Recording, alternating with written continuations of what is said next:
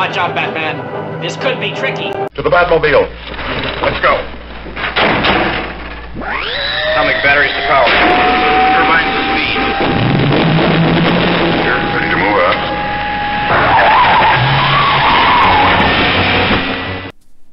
Hi all, welcome to John's Model Making. Today we've got, yes, Batmobile Tumbler. Now I'm fully aware this is just a trial version, but I had to get it. One of the reasons is because of that plaque, and that is going to look good. Part of my knickknacks here, there and everywhere in my little room. This is going to be a brilliant build, as long as it does get released.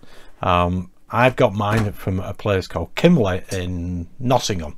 There's an online news agent that you can find on eBay, and he has all sorts on. Obviously you pay more than the £1.99 because he posts it to you, so you got to pay for postage. There's nowhere local obviously for me, but there it is on a big card again. Now I do know Eagle Moss. I've signed up for those, which should be released in May. That's the 1966 version. So having two Batmobiles is going to be absolutely immense. And I also need to get a t-shirt as well, because this is no good.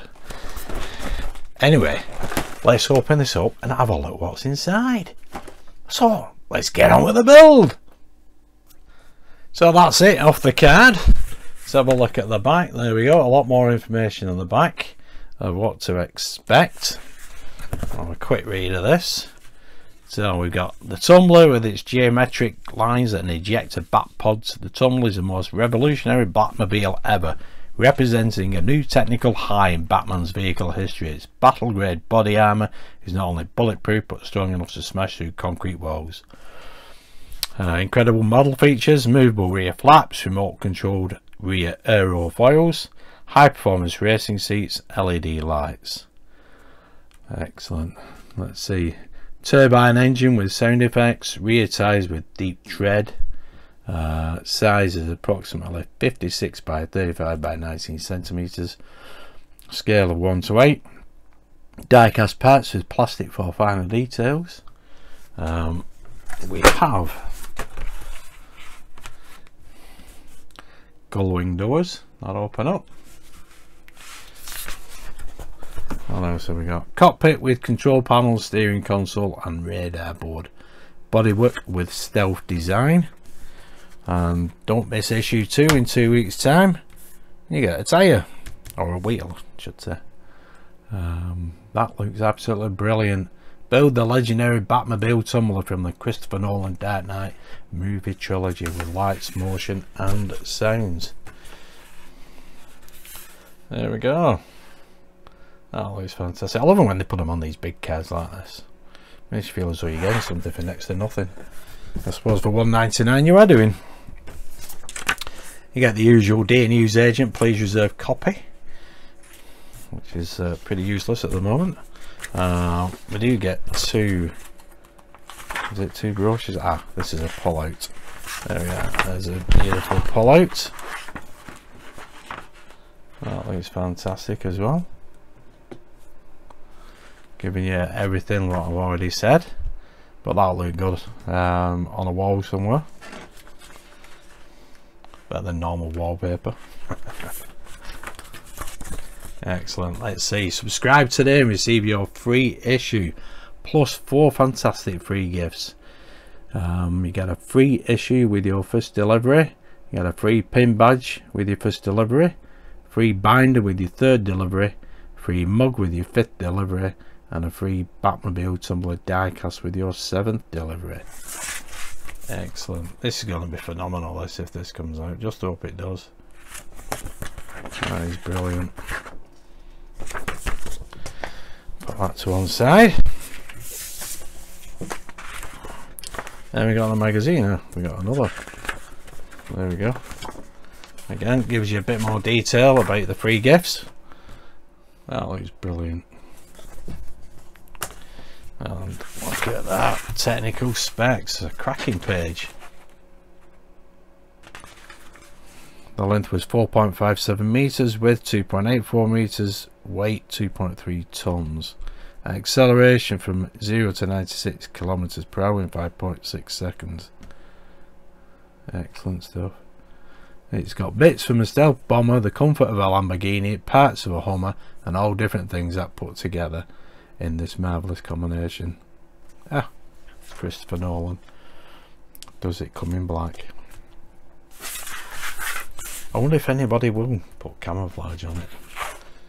You never know. That'd be great if somebody did.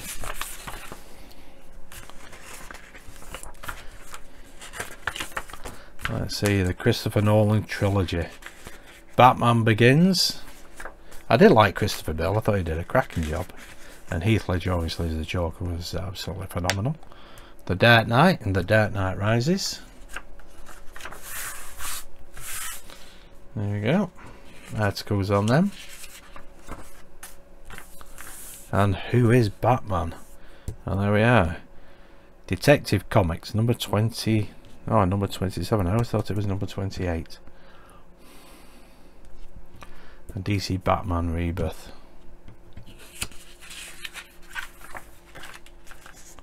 And there we have more about Batman's history. Excellent. Like any self-respecting superhero, Batman has his gallery of colourful enemies, most notably the Joker, a fiendish mastermind whose sole purpose is to wreak havoc in Gotham City with a wide, sinister smile plastered on his face. He's known as the Clown Prince of Crime for good reason. And then there are other villains. And then, on the back, we've got the step-by-step instructions. Excellent stuff. Coming next issue, the first front wheel. Brilliant stuff. Right, let's get the parts out. Okay, here we got the parts, all nicely packaged. Brilliantly packaged, actually. We got a screwdriver, got all these bits of detail, and looks like we've got some windows to fit as well, and then the plaque. So I'll get these out. There we go, there's the parts. Oh, that's a nice big chunky piece of metal. That is heavy. Some more detail. There's another window panel there. Screwdrivers. More windows. We'll leave them in there for now. Let's have a look at that. Yeah, very light, but it does look brilliant. That's going to look fantastic. I've got a statue of Ben Affleck as Batman. So that'll look good with him.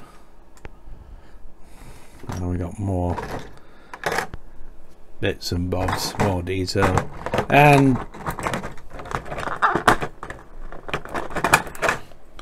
another screwdriver. They never last long, these screwdrivers, but use them, wear them out, throw them away. Okay, let's have a look at the put them back in there. Let's have a look at the instruction manual. Okay, we got components of issue 1. We got the front section. That's 1A, 1B is a stealth panel. 1C is a left flap, 1D right flap. There's 2 pistons, windscreen, left window, right window, 2 cannons, a left fairing, right fairing, curved panel left, curved panel right, plate, CM 2x4mm screws, 2 spare, nameplate and screwdriver. So these are the cannons, and basically these go in there, like that. Just have a look at the shape, see, make sure it's all the same. There we go. That one's gone in better than that one. We've got to turn it. There we go. Yep. Turn it, get the orientation right. So that's the cannon. Firmly insert the base end into the fairing. Okay, take the 2 curved panels, which are these and these, and be careful to identify them correctly. Panel 1L is the one left with the letter L on it. That's the right one. That's the left one. Very difficult to see. Take the front section 1A, the left gun 1L and 1J, and the curve panel 1L. Okay. So that there goes like that. Now, let's pop that there for a sec. Okay, so let's pop that there. There is a left and right of these. I can't really tell much difference, to be honest. But it might be just shaping that's different. Basically, that goes there like that. There is a large hole and a small hole, so there's a large peg and a shorter peg as well on that fairing. Okay, that's the first piece there, like that.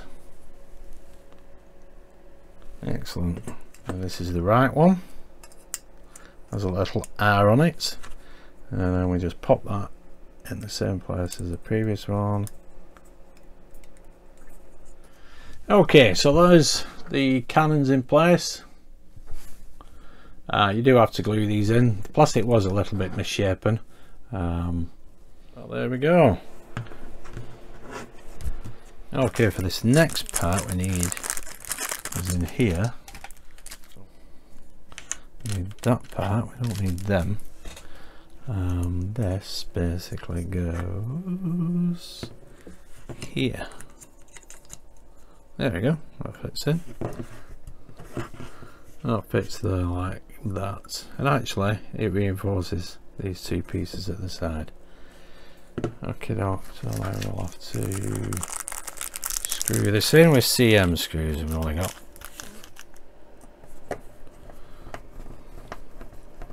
Well, then we're going in nicely. There we go. There's that piece in place. Bit difficult with it being all black. Okay, right. Move them to one side. Now we need bit the right window H.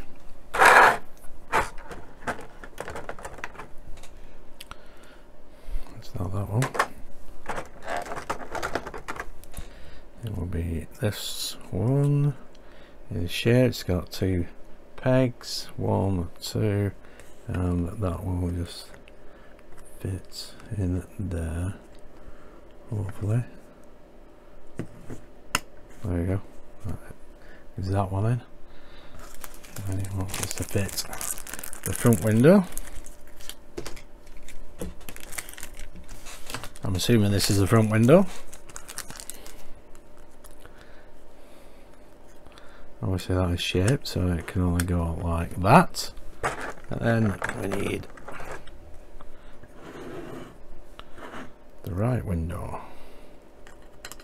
Not the correct window, just the right window. Well, it is the correct window if it's the right one as well. As long as it's not the left.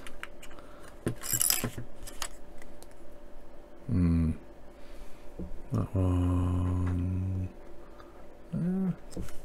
Right, put them in at an angle. See, that one easily comes out, so we'll take that out. There we go. Has that gone in now? That's better with the other one out. Yeah, that one goes in. There we go. Pushed in. The pegs. I think that one's a little bit loose compared to that one. But never mind. Pop that there like that. And we've got these. Okay, to secure that windscreen, we use what they call these stealth panels. They've got two pegs on, and they just go. See if it's that. That was the problem. Yep, and the glass the wrong way around. Well, it's not glass, it's plastic. There we go. That's how that should be. Like that and like that. Now that one is a little loose. I'll pop in and out. I have got some glue that I can use for that on the back. There we go. Micro crystal clear. So if you're ever gonna glue what is supposed to be clear plastic. Never use super glue, always use that. Takes a while to cure. It's usually cured within an hour, depending on the ambient temperature, and it obviously dries clear, so you don't see it afterwards. Whereas super glue, it doesn't like some plastics and it fogs them up. Okay, now we've got these flaps to fit, and basically this will go across here. Two holes here and here, and we fit it in that hole as well. That's how it's supposed to go, like that. And again, we do the same with this one. That one. There you go. Now them in.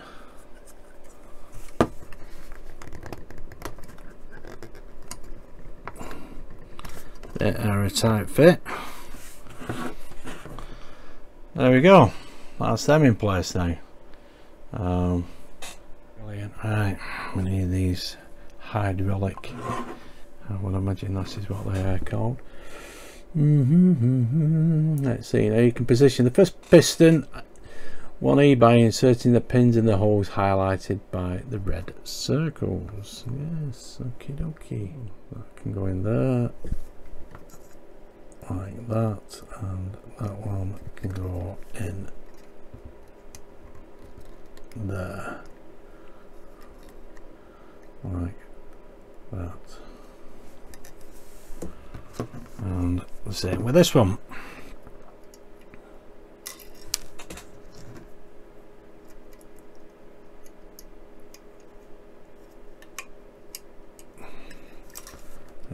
Something, see, put that in there.